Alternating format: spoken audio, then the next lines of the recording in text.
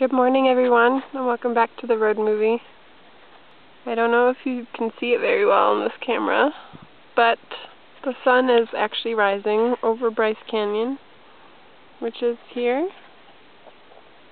It's pretty beautiful, and I feel like it's a good compensation for our last night's experiences, which I guess Peel can elaborate a little bit more on. This is Waking Up in the Tent Part 2.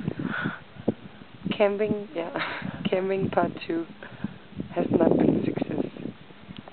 It is maybe minus something very much in the night in the Bryce Canyon.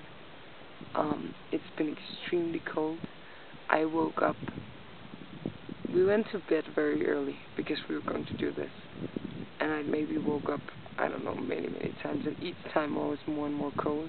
And at 4 o'clock I thought, now I'll probably die of cold. So I woke up Christina, who had the thick sleeping bag.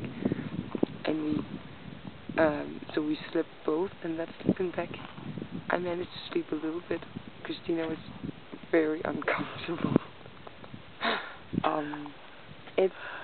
It's I guess that this is why there is no reason for having any grass. By the way, our tent has been on the ground like this, as you can see. But I think this is the reason for there's no need for grass. There's only need for ivy in America because it's getting so cold in the night that you cannot sleep in a tent. And I must say that my conclusion before the trip was that I don't like camping, and I still don't like camping. I like camping. Well, You just need the right equipment. I like all the parts besides of the tent that you have to sleep in. Yep. I just want to show you guys the moon. I don't know if you see it over there. It looks very small on the camera. But this is beautiful. It's kind of worth it, I guess. Yeah. Okay.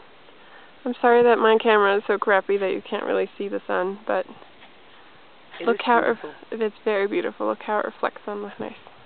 And it rises over the canyon and it reflects the lights on the stone. Yeah, that's just really nice. Okay, guys.